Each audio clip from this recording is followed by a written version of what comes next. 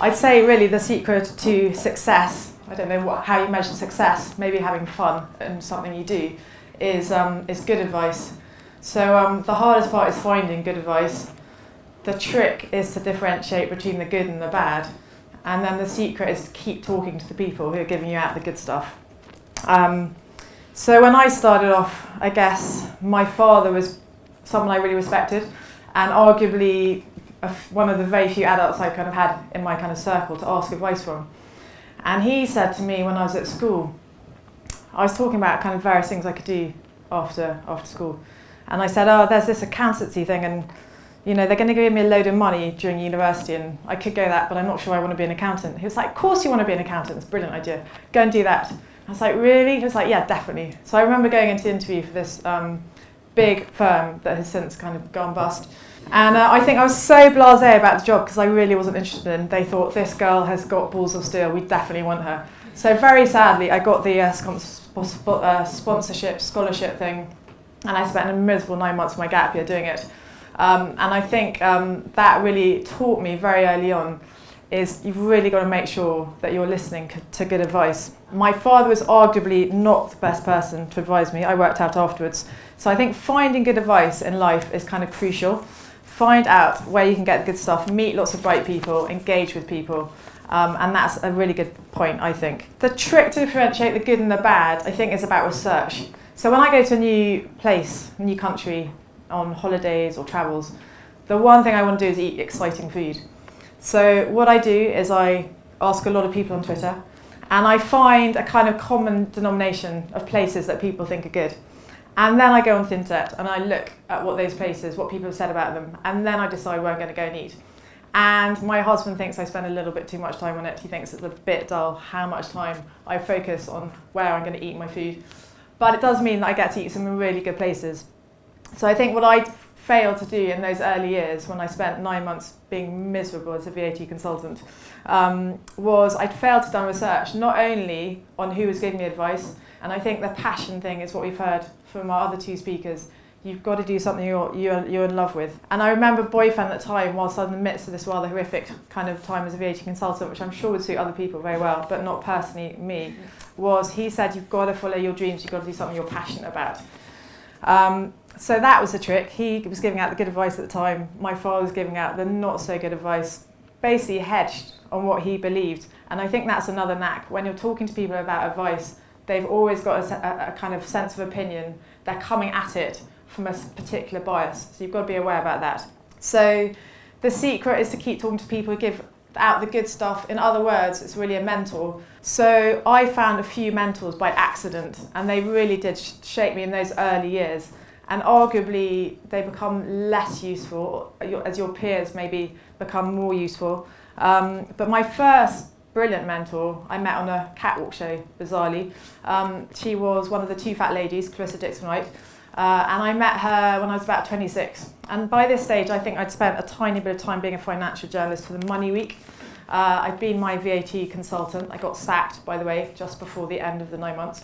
I did a few stints in a few banks. I think I did advertising, I did some marketing, I did some internet strategy. At the height of the dot-com boom, I was in a very cool advertising agency in Soho, in the middle of the internet strategy department. I was so bored. I was, what is wrong with me? So what I failed to take into account was my real passion. And when I met Clarissa Dixon-Wright backstage, I said to her, she was a cook, I was fanatical about cooking. Obviously, you know, the idea of cooking was just not open to me. I had to do business or something. And she said, well, what do you really love in life? And I said, well, I love cooking. She was like, well, why aren't you cooking then? And she sent me off to cookery school. And that was a total epiphany for me. I stayed out afterwards. I learned how to make cheese. I became a little entrepreneur. I had a bread stand. I used to make sourdough breads every night and then sell it in the markets in the daytime. And I had an amazing time. I finally found something that I was interested in doing. So finding that passion is so important. My second really amazing mentor was Prue Leith, because after I came back to London, after Ireland, the cookery school, I worked in the food shop for a while, learning a bit about food, ruling out stuff, wasn't very good at managing a shop, quite interested in marketing, love brands. I set up a market stall for them. I love that kind of meeting people, being able to talk to customers. I love building their website, that was really fun. I love writing their newsletter. So I, bit by bit started working out what I wanted to do. I decided to do a book for charity, which was quite fun because I met this crazy girl. We came up with a crazy idea. So we did a soup book, which we sold for charity. We got lots of celebrity chefs to give us recipes. And I went back to Mexico because I'd been to Mexico when I was 18 and I loved the food. And I remember coming back going, wow, Mexican food's amazing. It's not anything like we have here. And everyone going to me, what, Tex-Mex? It's disgusting. And I was like, no, it's really good. And they're like, no, it's not. So about 10 years later, I thought I must go back and see whether that food really was that good or whether I should just believe whatever the people say. So I went back and I lived in Mexico. And when I came back from Mexico, I was very broke by this stage. I think I was 28, 29, never really made any money. Lots of my friends had. I was feeling slightly depressed about where my life was going. And in fact, I then talked to my second really important mentor, who was a woman called Prue Leith. She said, learn on someone else's time. So I hadn't really done that in my field. I hadn't done enough learning. And at about that stage, in fact, I met my business partner. I said to him, I love Mexican food. And he said, I went to Mexico too, I think it's quite good. And I said, look, come out with me, because I used to live there, I spent a year living there. There's really, really exciting stuff. So we went back out there for 10 days, and we came back and we decided we're going to open a Mexican restaurant. And a lot of people said, you're mad. And I think this is where Luke's advice comes in, is that sometimes you've really got to just follow your heart and do something you believe in. If I'd had any idea how much work it would be, I mean, that's the beauty of hindsight, or maybe the bad thing about hindsight. You don't really want hindsight because, yeah, it is a bit insane. I think doing MasterChef was a good preparation for the utter terror I had of opening our first restaurant in Covent Garden. We had 140 seats. My only kind of restaurant experience prior to that had been working for 6 months in a lovely restaurant called Peachtree Nurseries. I had no idea how to run a kitchen. And we were ordering kind of 2 boxes a day, and then we realised we had to do 3 boxes. And then I remember when I put up the order one night, I thought, ha, I'm not going to do 5 boxes, I'm going to go for 8. And the next day at 4 o'clock, I said, someone get me the guacamole. And one of the chefs came and said, we've run out. And I was like, don't be so ridiculous, go back and look. Men, can't look for anything.